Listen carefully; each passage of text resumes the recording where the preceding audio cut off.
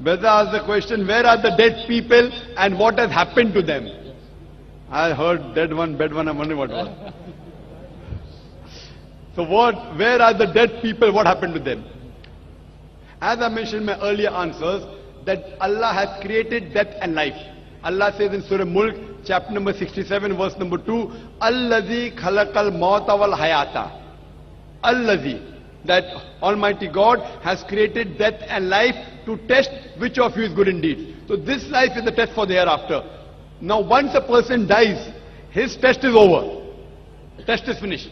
But the results of all the human beings, from the first human being on the face of the earth, from Adam, peace be upon him, till all of us that are living, as well as till the last human being going to live, all will be resurrected on the day of judgment. And the results will be declared together. You know how we have, for example, here we have voting. Voting takes place in North India, separate date, South India, separate date, East India, separate date. But the counting starts together and the results are declared together. So similarly here, this test has taken place, but the Malik Yawmuddin, he is the master of the day of judgment. The day of judgment will be together. Hisab Kitab, who's right, who's wrong will take place together, and then depending upon your good deeds or bad deeds, have you obeyed the commandments of the Prophet, the commandments of Almighty God or not, you may go to heaven or hell. So all of us would be resurrected. At present, they are dormant.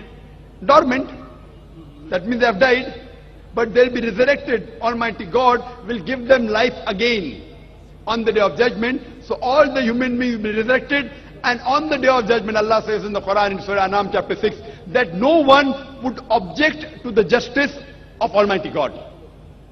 Because our organs will be our witness, our eyes will give witness, our hands will give witness about ourselves.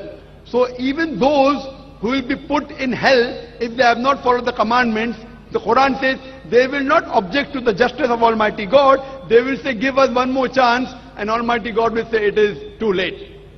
The exam is over. So on the day of judgment, all be resurrected, depending upon a good deed, bad deed, you will pass or you will fail, you will go to heaven or hell.